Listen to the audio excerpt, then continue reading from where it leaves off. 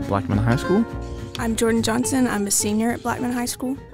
So today I made ratatouille. It is kind of like a comfort food for me. It's a very simple food to make, and it has always been like a big part of my family. My dad always made it for us. It was like a tradition for all of us because of how easy it was to make. And when I got into high school, Chef always played ratatouille, so it like made me think that I was comfortable, and it made me feel like I was in a safe place. So it's always been like a safe comfort food for me. So I used a mandolin to slice all my vegetables. You can change the width of all your vegetables, so I made it to the smallest it would go, about like 1/8 of an inch.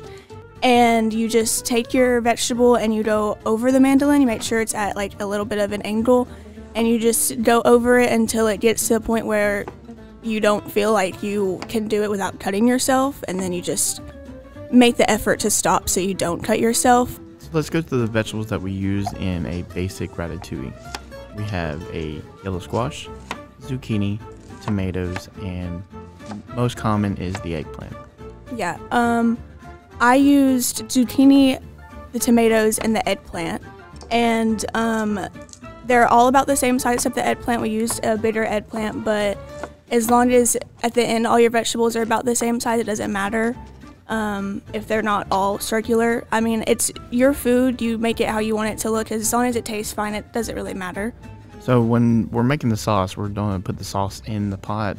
We're using a crushed tomato, and then we're going to take the garlic and mince it up, add to it, and then add some onion.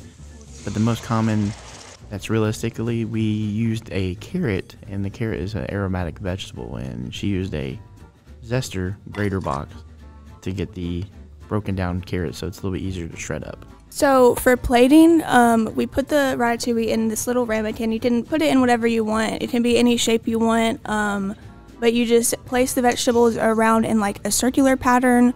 Again, you don't have to do that. You can just make whatever pattern you want. That's just the most common for ratatouille. And you place parchment paper on top so everything will cook evenly and the top doesn't cook too fast. And then you put it in the oven.